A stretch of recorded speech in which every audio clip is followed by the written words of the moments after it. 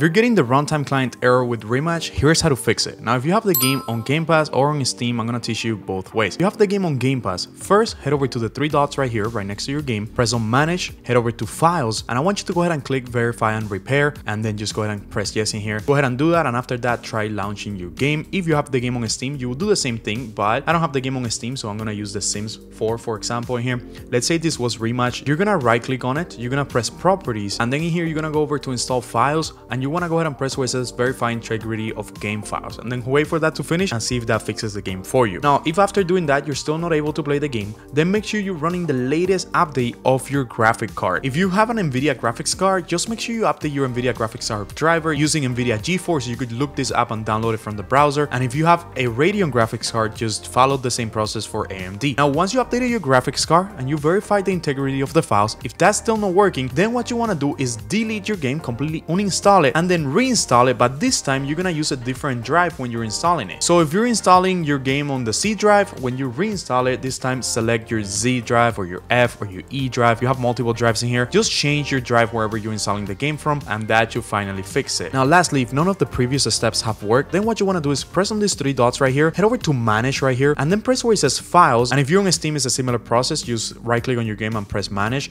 and then go ahead and open the installation folder of your game. You can press Browse right here. That is going to open the installation folder. Now in here, select Rematch, double click on it, head over to Content, and now head over to where it says EOS Installer right here. Go ahead and open it. Open the Easy Anti-Cheat folder in here. Right click on the Easy Anti-Cheat EOS setup, and then press where it says Show More Options if you're on Windows 11. If you're on Windows 10, then you'll be here already. And what you want to do is go ahead and press where it says Create Shortcut, and that'll create a shortcut of the Easy Anti-Cheat in here. Now right click on your shortcut, press where it says Properties in here, and what you want to do is select Target in here. Look for Target. Go all the way to the end to where it says .exe, and then press a space after the last E. Go ahead and put this quotation mark in there, then type in repair just like that, put a quotation mark again, and then press a space just like that. It should look just like this, okay?